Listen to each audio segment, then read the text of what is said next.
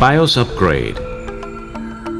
Insert a DOS bootable floppy with phlash.exe platform.bin and the BIOS image file downloadable from the web into the floppy drive.